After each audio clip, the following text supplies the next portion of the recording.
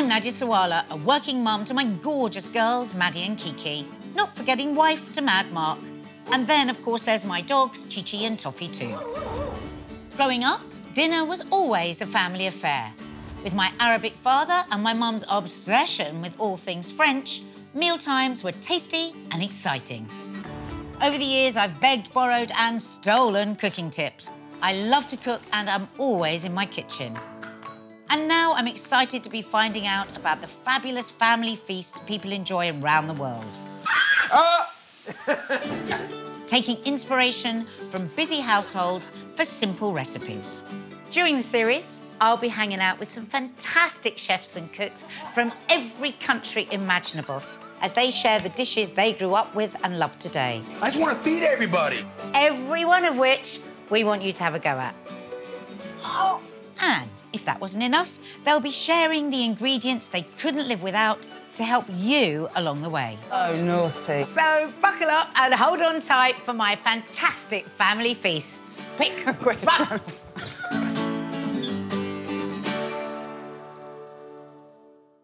Hello and welcome to Nadia's Family Feast. I am so excited about today's show because we are gallivanting off to Greece, a country famous for its islands, its ancient history and its bloomin' glorious food. And helping me to find out about all things Greek food is, here he is, isn't he lovely? Greece's youngest ever Michelin-starred chef, Asimakis Chaniotis. Is that right? Bravo, Nadia, yes. You got it. We're off, oh my goodness. If I were to say to you, we're in Greece, it's a family feast, everyone's around the table, what would we be eating? What kind of things?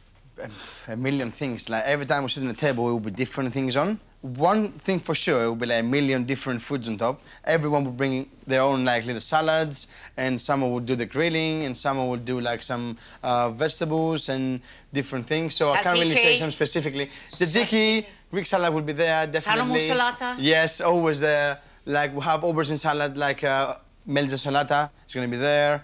We have lots of like potato salads. You are the first ever Greek chef outside of Greece to get a Michelin star, and you're 27. 29. Oh. I was 27 when I got it, but I'm 29 Oh, you're now. 27 when you got it, OK. So do I need to be nervous cooking with you today? No, really. Are you a bit of a show-off? No. No, you want to show off. I'm not a show-off, really, myself. Let's show off together. Here's what's coming up. Asimakis treats us to Greek scrambled eggs. It's called kaiana and looks so good. I'm taking inspiration from my holiday in Kefalonia to make chicken gyros, and Asimakis has promised to make the ultimate tzatziki to go with it. For dinner, Asimakis is making gyrovaralakia, a traditional meatball soup that tastes like heaven, and hopefully you'll be able to teach me how to say it. And for dessert, I'm making kourabiedes, melt-in-the-mouth crescent moon biscuits doused in icing sugar. Perfect to enjoy with coffee after dinner.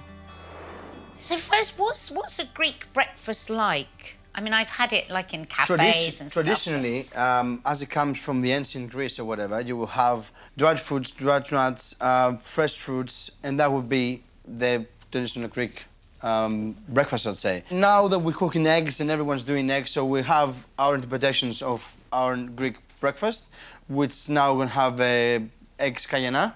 That we're going to do now. That's what you're going to do now? Yes. Eggs kaiana. Oh, we've got some proper Greek stuff here. Feta. Feta cheese. Oregano. Yes, that's one oregano I picked from Kefalonia myself. Did you? Yeah, we have, obviously, tomatoes. OK, so should we get cooking? Yeah, of course. Go on then, let's see it. And you, as a child, spent quite a lot of time in your grandparents' farm, is that right? Yes, we have a house and a farm in Kefalonia, in the Ionian Sea. So I would go there when I was young, and then my grandfather and me will go down in the farm and pick up, like, our tomatoes for the day, just for the day, and the peppers and the cucumbers and everything.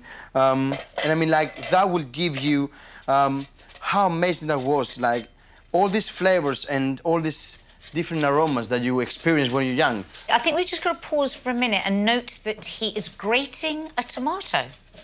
We don't often see that. Yeah, I mean, it's easier of boiling, peeling, and then blending, so we just grate it with the skin on, and you can discard the skins without having to do a million jobs beforehand, I suppose. We want the juice there, and we're going to juice this juice down, so it'll give us more intense flavour at the end when we cook the eggs. Do you want me to put the heat on? Yeah, please do. OK.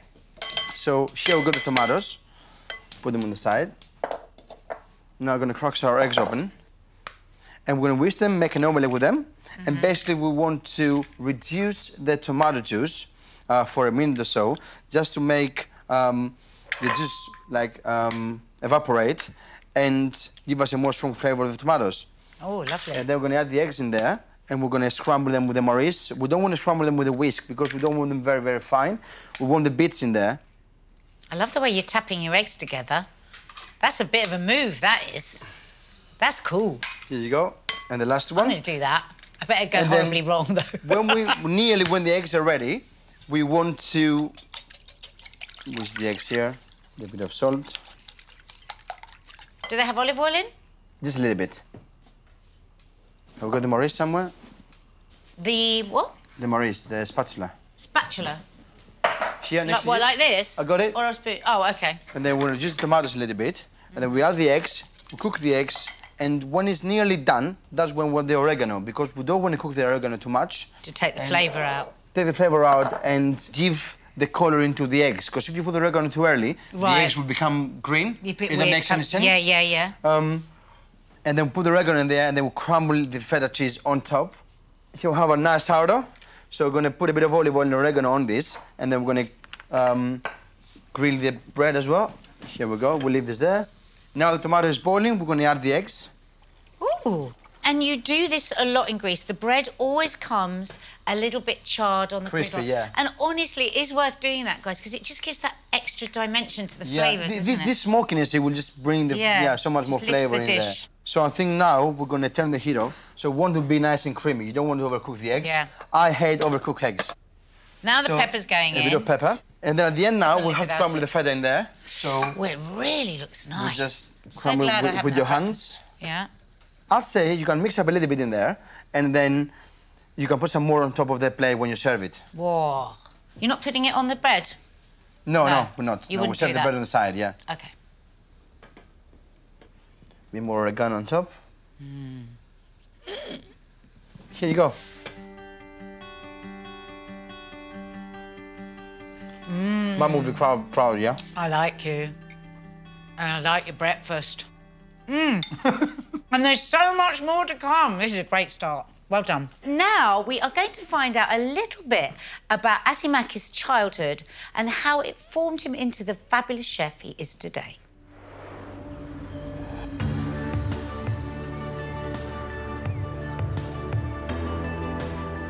Well, all started since I was very young, I think around 5, 6 or 7, and we used to go with my parents in our cottages in Kefalonia, where there we have our grandfather growing up lots of things for us. So we have tomatoes, we have peppers, cucumbers, lots of trees like walnut trees, fig trees. We might go fishing with my dad, or might go get the fish fresh from down the shop, and we go back home and we just cook everything, and we sit down at a big table with 12, 15 people, and we just have a huge meal, like, I don't know, 5 hours meal. Back then, it wasn't an idea for me as very, very young that I want to become a chef. But I fell in love with food generally. I decided I wanted to become a chef when I was around 16, when it came to a point that I hate school. I don't want to be there. I don't want to study anything. And then I signed into a cooking school when I was 17. And everything went very well. I ended up being one of the best students of the year when I finished.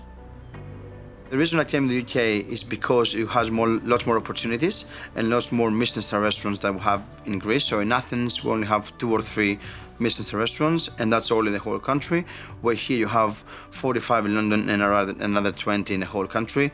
So definitely we have more opportunities here. Think that the only reason I'm here at the moment in London, having a Michelin-star at the age of 29, is because of very, very, very hard work. The amount of hours that I've spent into doing this, the amount of things I've sacrificed are, you know, so many. The time we found out that we retained our Michelin-star definitely was one of the proudest moments of my life, of my career, what I was working so hard for so many years for. So when I got the call and I said that you got it, I just jumped off my bed. You know, the feeling was, you can't explain it. How amazing you feel at that moment, how proud you feel for yourself, how proud you feel for your team. You're working every day, so many hours to make this dream come true. So here we got my mom's snails. It's snails with baby onions, tomato, red wine. We got garlic, we got bay leaves, we got allspice, and that's a very special dish for me.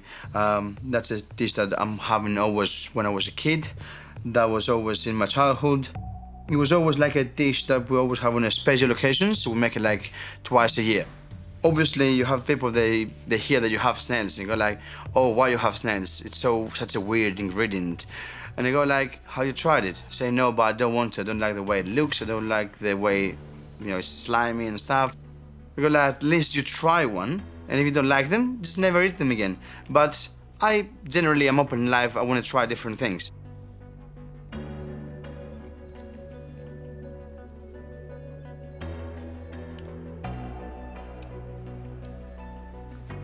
Yeah, so it's meaty and earthy. It's more sweet than sour, to be honest. It just brings you memories back of you being a kid and enjoying life and food, I suppose, isn't it? Yeah.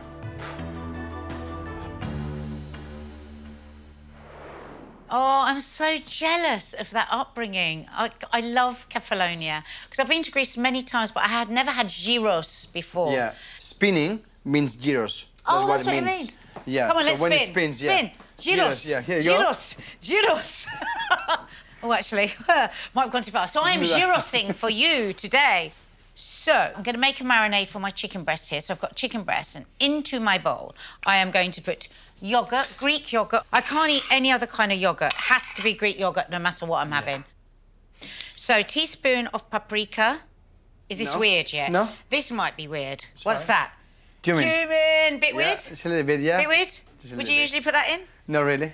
Oh, well, that's my little Middle Eastern influence. So we're sharing our foodie cultures. Bit of cumin. And if you don't mind, when you weren't looking, I stole your oregano. Oh, no. I know, and you went all the way to Greece. I want it back. You went all the way to Greece to get it. But I cannot not use it. It's so, so good. So now I'm going to put some garlic. Would you normally put garlic in your gyros? Yeah. So a couple of tablespoons of olive oil. Just a little bit. Well, because we're using chicken breast as well, we want a bit of fat in there, don't we? Oh, could you cut that for me, darling? I'm not going to put the salt in because when you're marinating meat, it's not a good idea to put the salt in, is it? Because it dries it out. Yeah, it cures the meat and dries it out. You want that? What am I going to do with that? Just put it in your lemon and squeeze it. Yeah. It's a bit weird. Yeah, go on. It's not really getting into the lemon. Turn it. Show me. Here you go. Yeah. Oh, wow, look at that. You have nothing left over. That's fantastic. Thank you, darling. Just clean here. Yeah. Put that in the fridge to marinate. And actually, while I'm here, I'm going to get out your cucumber. Amazing. There's your cucumber. Brilliant. So that's training for an hour now. Yeah. More or less. Because you are going to make me a tzatziki. The proper one, yeah? I love it. Okay. Right. So basically, in here, we have a grated cucumber. Yeah. Which we seasoned it an hour ago. Look at all that. The only reason we do this is because when you're rid of the extra liquid inside, because when you're going to marinate your cucumber in there, when all this liquid go out, it will be very, very watery. So we want to be nice and thick. Basically, we're going to put the yogurt in there, in the bowl. I mean, my friend's mum, she's Greek. She puts it in a... Yeah, in a cloth and just twist it out until it's... Yeah. And it comes out like a dry ball. Yeah, like a dry ball, yeah. Yeah.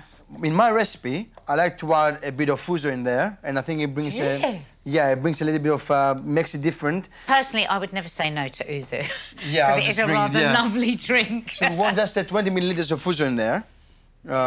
So here we go. Let me just double check it's a good ouzo, because we don't want try a little bit. We don't want a bad one in there, do we? Oh yes, that's very we don't mind that. And then a bit of white wine vinegar. That's always there in the recipes. So now we're going to grate the garlic in there. Oh. So we need a lot of garlic in there. We do. And then obviously, I'm using dill there because that's what we're normally making with. No mint. Right. No mint. This is where we're going to fall out. No mint. I've loved everything you've done so far. No mint. You've done really, really well. No mint. I know you're Greek. I know you've got a Michelin-Star. I'll put dill in there. I love the amount of garlic, perfect. The yogurt, perfect. Marinated the cucumber. But you've lost me now. Why? I don't like dill. Why? I like mint. Why mint in there, though? What's the reason? That's what I've always had in my tzatziki. Well, that's why everything you had, it was wrong. Since now. Now you have the right way. But I don't like dill. You're going to put all that dill in there? Yep. And you're going to love it. OK, so we add it in there. And at the end, we add a bit of salt and olive oil. A fair amount there, I suppose. Oh, I love it. It's so rude, isn't it? All that creamy yoghurt. I always come back from Greece having put on weight, I have to say. So I'm going to put this in the fridge now. Right. It will be nice to marinate for an hour or two. And then we're going to take it out when you're ready with your gyros. Oh, OK. Yeah. Thank you. I'm going to give you dill a go. I'm not happy about it, but I will. So I've got all my stuff here to make my lovely bread, which I'm going to show you how to make Greek bread. The cheek of me. We've got our marinated chicken here that I'm going to get you to grill for me. In here, I have my gorgeous chips. Over here, I have garlic olive oil, tomato, onion and feta and oregano to finish the whole gorgeousness off. OK. Impressed? Let's go on. Right. So in here, I have self-raising flour. OK. My gorgeous, gorgeous thing that I love so much, Greek yoghurt. I can't get enough of it. Putting baking powder in. Teaspoon of salt. The good thing with this bread is you don't have to rest it. No. Because normally you have to rest the bread. So you make it straight away, put it in the pan, and kaboom, it's ready. So is this a bread that you make? No, I don't really make this bread. I'm very interested now to see how you're going to make this. Oh, really? Yeah. You're interested? It's very exciting. He's a big flash chef. Running a restaurant in London. He's a Michelin-star. He's very fascinated by my bread. We've got a nice hot pan. Yeah. Right, how am I going to make it into 6? Cut it in half. Yeah, cut it in half. And then you need to make 3 out of the halves. You make so 3. 3 and 3, OK. And I'll make 3. So, nearly done. Roll it. It's like play school. It's playtime. And puffs as well, yeah, isn't it? You're dying to do this for me, aren't you? Show me how you do it. Go on. Give me some tippage. That's what I was doing. My mine doesn't stick on there, does it? Yeah, why isn't yours sticking? Yeah, that's lovely. That'll do, love. OK, so now I'm just going to put a little olive oil.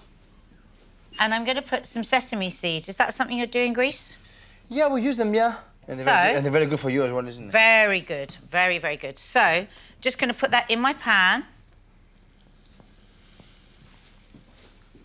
And now we're just going to wait. Rolling, rolling, rolling. This is a really nice one, guys. Let me tell you this lovely thing that you could do for breakfast, because I've got really full of myself now. Go on. This, in the morning, with some Greek yoghurt, some honey, and some herbs, the oregano or something. Very delicious. Nice, yeah. OK, so there we have it, our first bread for our gyros. Drop it there. So would you mind getting the chicken going for me? Yeah, of course, I'll do that. And give me any tips you can. The best thing to do with that is to oil your pan, first of all. You want a very, very hot pan, so it sears the chicken immediately. And this will give us sort of barbecue flavour, yeah? Exactly, yeah.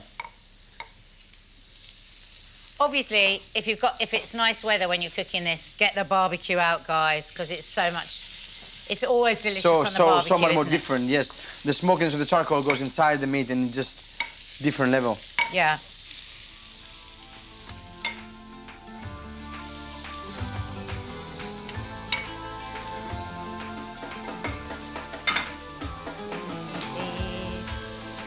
Hot pan. You can do it. You can do it. You can make this bread. You can. Here we go. Oh, look. Another gorgeous bread. Ready to do the chips. Double carbs. So now, if you'd like to take your bread, sir, and what we're going to do is just build, and build. So I start with a bit of tzatziki without mint, and I'm going to add some chicken. And to that, I'm going to add some tomato and some onion. And then I'm going to add my chips. Can you believe it, guys? Bread in chips. So then a little bit of fresh oregano. Yeah. And a little bit of feta. And then, of course, we have the gyro. And all we have to do is munch it. That is. I've been able to teach this boy a thing Look at or you, two huh? about Greek food. Look at you. Ah, what do you reckon? And Greek food. Mmm. Better than mine. I know. In a minute, you're going to be cooking for us your gorgeous meatball soup. Can you see the way I'm swerving around the Greek word? What are meatballs and soup in Greek? Youvarlagia. Youvarlagia. Youvarlagia. Youvarlagia. But first, let's have a look at his ingredients. So here we've got 5 ingredients that are very special to me. So we've got rice, we've got salt, we've got tarragon, we've got eggs and celery. Here we've got rice, which one of my best ingredients when I was young. I used to love it in rice. I will eat rice with anything. So with rice, we have a million recipes that we can cook back home. But one of my favorite ones, we do stuffed tomatoes with rice, vegetables, garlic, onion, lots of herbs, dill and mint. Here we've got salt.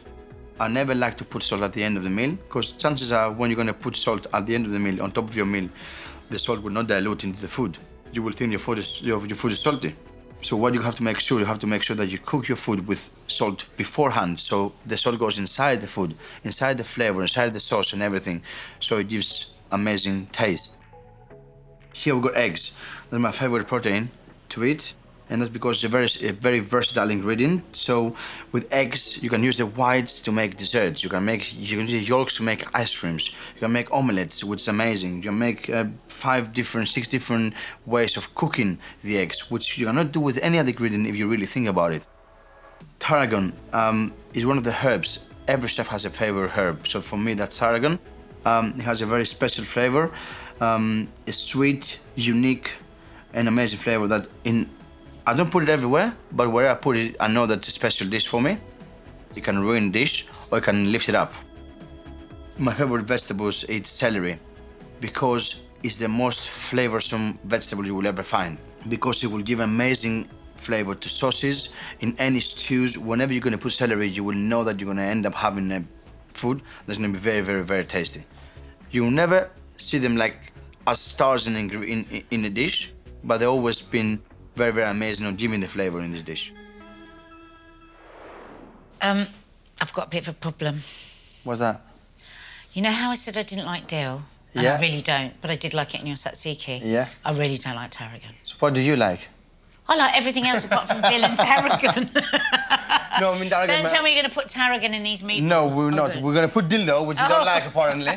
Show us. We're excited. So first of all, I want you to chop me 1 onion, please, and the garlic. I'm going to use my magic little machine. Oh my. I think you should get this in your Michelin rest. No way. Thank you. I'm good. Thank you. I'll be fine. Oh, you're going to be so impressed. How would you like them chopped? Finely chopped, please. Finely chopped. The good thing is, I also get a workout. So unimpressed. So, yeah, put this in. He wants to say that's not good enough, but he knows it's He doesn't perfectly want fine. to. Okay, so we'll have half an onion here and another half an onion to cook with olive oil and sweat it down. Chopped? Yeah, please. What have you done? So in here You've we'll been have... putting things in there without telling me. What's in there? So in here we'll have the veal mince. We've got 1 egg. Veal mince. Yeah. Yeah. 1 egg, salt, pepper. Yeah. Half an onion, finely chopped. And we'll have 1 bunch of dill, which we'll finely chop as well. Dill. So you've used this pudding rice, like a risotto rice? Yes. Yeah, and is that because it's So this stickier? will suck all the liquids in there, all the juices, all the flavors, and then will make the meatball as well more wet and more juicy at the end of the day. Would you have it in the evening or for lunch? Anytime. We'll have it like, my mum will cook it in the morning and we'll have it for lunch and dinner. And then we'll have something else for the next day. So we'll start with a bit of olive oil in the pan. What's wrong with you? I'm crying. What's the matter? It's the onions. You've not even been anywhere near them. Well, I'm here, didn't I? Oh, Okay. my goodness, you're really suffering. Are you OK? I'm fine, yeah, I'm Do you fine. need some time alone? No, I'm good. So we'll mix everything together. Oh, now, can I ask you a question Yes, about go that? on. Because you're really pounding that, aren't you? You're squeezing it, you're squishing it, you're Yeah. working it. We shouldn't always do that, should we, with our mince? Can it make it dry? You cannot Like make if it. you're You cannot make frying it your dry. But meatballs. if you want to fry it, it's like when you make a dough with the bread. The more you knead it, the more it goes tense. So you need. Tense? Yeah. So it goes more hard. So Yeah. you need to let it rest for a while if you want to deep fry it. I'd say. So if you're doing that, let it rest before you fry it? If you want to fry it, but this we don't fry it. You just put it. Yeah. So when we shred the onions down, we want to have a bit of salt there as well. Do you want me to chop the garlic for you too? Yes, please. And now we're gonna do around 30-gram balls with this mince. Yeah.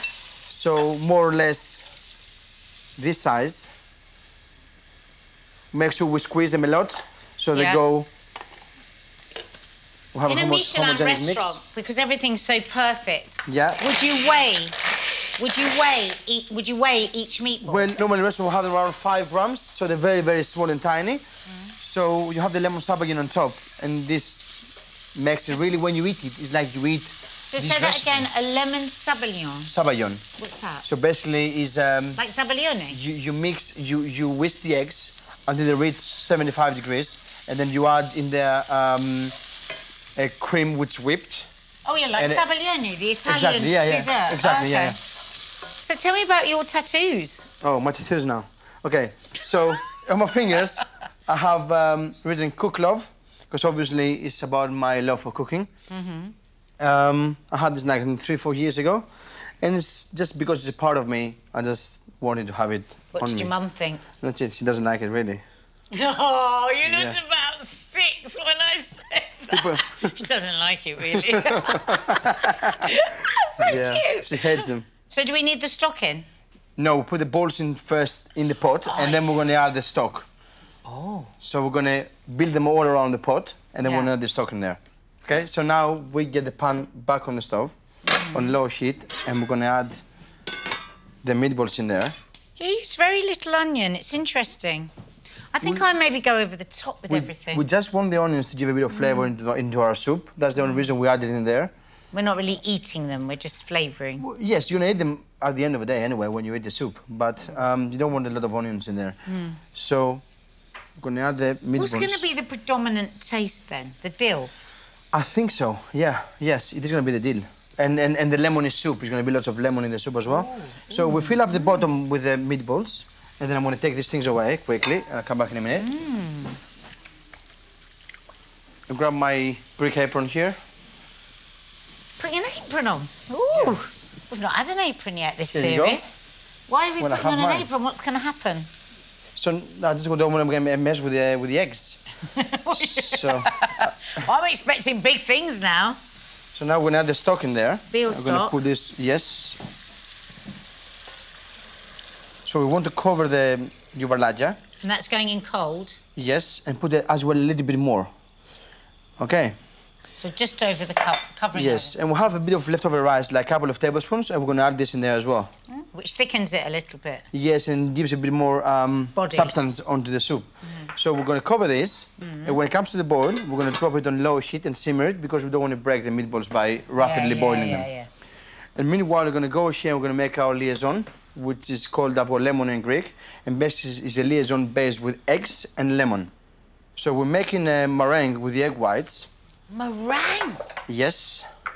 So. Wow, this recipe's blowing my mind. I can't even picture it. So liaison will be a way of thickening sauces with eggs. Like you have arrowroot, you have roux, you have corn flour. You can use blood of thickened sauces in soups as well. Because when you boil and it goes to a certain temperature, it sets. And when it sets, like you make a custard. When your eggs are cooked, they will set to custard. So you are going to make an egg mixture of some sort called liaison. Exactly. Which is going to thicken the soup. Exactly. Oh. Here we go. So now we have to break the eggs and tip the egg whites. You're doing that funny thing with breaking your eggs again. Why do you do it like that? Because we don't want to have the bacteria of the eggshell going onto our bowl. So you're separating the eggs. Yeah. And you're going to make like a meringue thing. Yes, with the egg whites, and then slowly I will add in the egg yolks and then the lemon juice. I love this because I literally cannot imagine it. I cannot imagine what's going to happen when you put that in there. I'm just imagining it all goes a bit gluggy, like scrambled egg. Let me rewash my hands. I come back. Shall I start your whisking? Yeah, you can. Don't make a mess. I won't. Get it? Don't want a little bit of salt in there? No salt. You're going to cure the eggs. OK. I never get over the magic of whisking egg whites. So amazing. So pretty. So we add slowly now the egg yolks, one by one. Have your spatula for me to help me put this in? Yeah, sure. I got it inside here. Here you go. Good eggs, huh? Yeah. Lovely eggs. Now we're gonna stop this for a minute. And now we're gonna cut the lemons and we're gonna squeeze the juice inside there. So now our soup is simmering, so we'll leave it there for around 10 minutes. We squeeze 2 lemons in there. Can you hold this for me? Yep, sure. Brilliant. Got a spoon? Your weird way of doing a lemon? Yes. No waste, yeah, 0. We'll put the sauce from the soup in there first of all because we don't want to burn the egg yolks. So we'll do it slowly. And then when this comes to a certain temperature, like 40, 50 degrees, we're gonna add this back to the pot and we'll bring it up to 80 degrees more or less to have it ready. Here you go. Okay. So we'll give a quick whisk here as well. Hold this here. You whisk that. And I come over here and add some of this boiling, simmering sauce. Oh my goodness, you've got to put that in there. Yeah. Slowly. What's going to happen?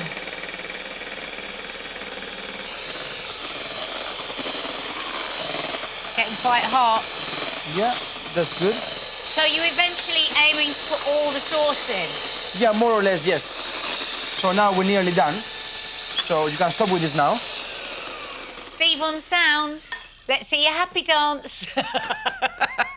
And then we're gonna add this sauce into the pan. I'm so excited. So we'll have this foam on top, which we want it to stay on top.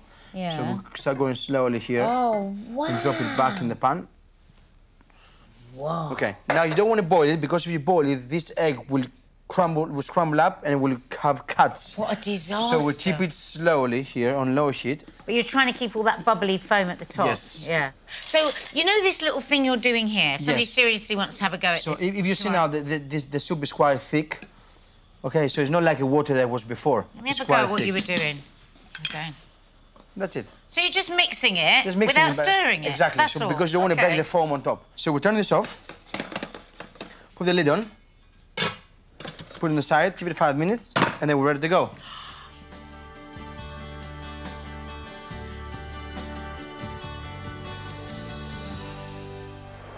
That sauce is so special. It's so light. Because it's got kind of a creamy feel to it without having any cream. It's almost like you would be thinner after you've eaten it. So when I'm cooking, you eat the dill, yeah? Yeah. Is that right? Guess what? I'm going to be making really lovely biscuits for after dinner soon, and guess what? I'm not going to let him put any dill in it. This is so good. So far today, we have feasted upon Asimakis' sensational scrambled eggs, or as I now speak Greek, I prefer to call it kaiana, my tasty chicken gyros served with Asimakis' amazing tzatziki. And before the break, Asimakis served up a dish I think the Greeks have been keeping a secret from us Brits until now. Gyros meatball soup. I am so excited to share these biscuits with you. I made them at the weekend, and my family haven't stopped eating them. You love them. They're delicious.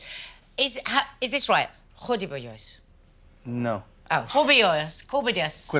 Kourabiedes. Here you go, yeah. Kourabiedes. So lots of lovely ingredients. I'm going to start by putting some softened butter. Take it off or? No, we'll just do it now. Into my gorgeous mixer here.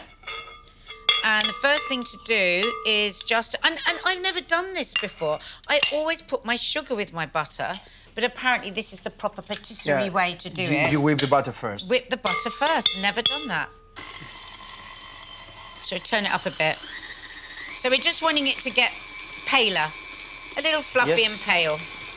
And soft as well, from the friction of the mixer, it goes a bit softer as well. Yeah, absolutely. Okay, so that's soft, it's pale, it's fluffy, I'm happy. So now we are going to add lots of icing sugar. It's always nice to sift it before because sometimes you get lumps I know, chefs always say that, but I couldn't be bothered. This probably you've been sifted. I know I should have sifted it, but maybe the kitchen fairies sifted it. Did the Oh, they did. I love my kitchen fairies. Egg yolk, lovely, good quality egg. Some brandy. Hang on, let me just check. I just need to always just have a little tiny bit Quality just control, to isn't it? check that the quality is excellent. It's excellent. Okay, some brandy. About 50 mils. Like that. I'll take Yum, this yum. guy. Don't worry about it, guys. Presumably, I'll keep this later. presumably, you could use uzu there too, could you? No? You could if you want to, but I mean, like, brandy has very strong flavour, which is very good for cakes, I suppose, so... Okay. Yeah. Okay, so some vanilla extract, good vanilla. Don't use rubbish vanilla, because then your biscuits will taste rubbish. So, a teaspoon of vanilla. Yum, yum. Oh, I just love vanilla. It just does something to me. I just love it. So now I'm going to whisk this. Now, you want to start your mixer really slowly, because otherwise what will happen? Ooh, which is quite fun, actually. Sometimes I just do that to make my kids laugh. They're like, Mom, Mom. So I did it on purpose. And then you clean just start it off slowly. And then it's not going to go crazy now.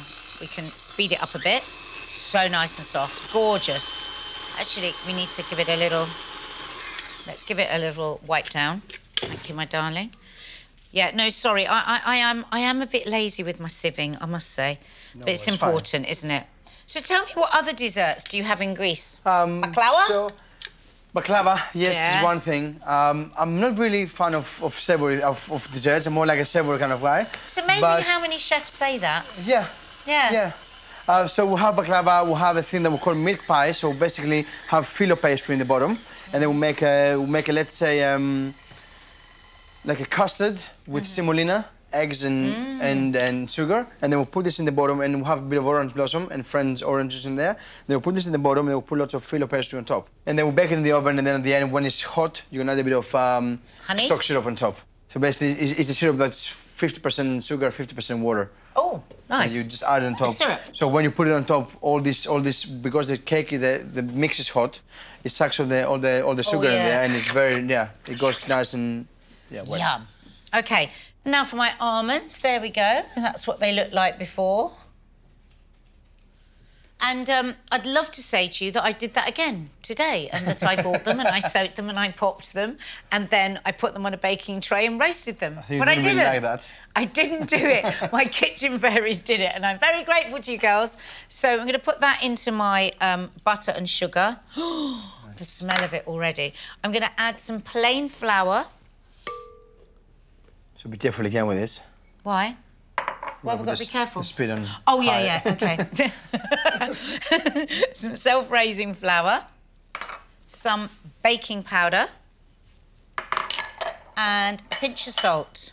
And, oh, great, some freshly grated nutmeg. Oh, yum, nice. Yum. It's got to be fresh, hasn't it? So nice. Christmassy. Christmassy. Oh, so nice. You can put cinnamon, if you like, if you don't like nutmeg. Yeah, you can, actually. So now I'm just going to really gently almost fold in my flour into my butter, my sugar, my nuts, my vanilla extract. So we're almost there. Oh, we are there. Let's stop. Oh, here we go. Now, I got into real trouble with this last weekend when I was making these because I couldn't stop eating it. I probably... The raw mix is very nice. Yeah, I probably had about 8 biscuits, just raw. Really? Oh, my... So bad. Don't do that, folks. I regretted it. And then I did the classic. Everyone else was eating their roast and I was like, no, it's all right. I'm not hungry. You know, my grandmother used to put ash from the fireplace in there. I don't know the reason. I don't know the reason really, but she used to dust off some ash and put it in this mix. But I never found out why. So is that a traditional thing then, to put ash in your biscuits? It is, yeah. No, not all biscuits, just this recipe and this biscuit. Should we have a go at making some? Yeah. OK, come on, you can do it beautifully and I'll try my best. Yeah, you have a few different ways of making them. Yeah. You can make it like a star. OK. You can make it like a little burger. OK. But it's nice to make them like half moons or something. Oh, that's a good idea, to roll it over your finger. Yeah. OK. Is that too big? So like a peanut, more or less, I'd say. Oh, mine's a bit big then. Yeah. Let me make mine a bit smaller. Because you're gonna when you bake them, they're gonna go down and they're gonna because of the butter, and they look huge. Oh, do you see what I mean? It's so delicious on its own, isn't it? You don't need to cook it. It's very, very dangerous making these biscuits. Very dangerous. But I would recommend you make double the amount so you can eat it before you've cooked it without anyone knowing. It's, I mean, there is a lot of butter in this, but that's why you get that gorgeous, crumbly, almost shortbread. I mean, mostly in everything, even if you make a savory things or not, the flavors in the fat you're using. It is, so the more fat you have in the food, the more flavor the food will be. That's why if you're cutting down on fat, you've got to put lots of herbs and spices and things in to counteract. Oh, yeah. These are not for dieters, but they are special. And, you know, like you said, if it's just for Christmas, just special occasions. Yes. That's why everyone after Christmas is like 5, 6 more kilos than when they used to be. Exactly. I love that technique to do that. It's so clever. What temperature you bake them at? 160. For how long? For about 20 minutes. You want them to be a light golden colour. Nice. Nice. Would you agree? Yeah, I agree with you, yeah. Yeah, good. What do you mean? You've learnt a lot today. Yes, thank you. You basically learnt to agree with me. Thank you, Nadia. Are they ready? Oh, well, they smell ready, don't they? You can smell gorgeously yummy cookie butter and sugar and... Golden brown. Golden brown. Look at that. Look at that. Now, obviously, these weren't the biscuits that I put into the oven earlier because they were all misshapen, but because of him, basically. He made a terrible mess. Blame me now, yeah, thank you. So our kitchen fairies have done them for us, which is very nice of them. So while they're still hot, I'm going to mix some water and some orange blossom. If you don't like orange blossom, oh, why wouldn't you like orange blossom? You can use rose water. Will be just as lovely. So we're going to brush our biscuits. Yum, yum, yum. And it really does add another dimension to it. Right, now we're going to put them in the icing sugar. This is such good playtime. Come on, we want loads of it. Oh, yeah, Christmas time. Snowy. I can see why you do these at Christmas in Greece. OK, and then we want them really sugary, OK? So just put them on our rack. I'm sure there would have been a better way of doing it. Yeah, I think so. You messed it there. You know, I'm wondering if a little zest in it, a little orange zest. Well, you can put I put oranges in my mince pies. But yeah, no, but do you think some orange zest would be nice in this? Well, in these biscuits, Wouldn't yeah, it? very nice, yeah. Yeah. Cheers. So Very nice. crumbly. Very nice. So sweet, so buttery, so nutty. What a fantastic Greek family feast. Especially for you guys. Have a go at all of the recipes because they're all blooming lovely. Here you go. So good. Ah! Oh my... I wondered what you were going to do. Yeah. You little devil. It's fine. Toasty pop. That was such a shock. Who's done that? You did it. You started it.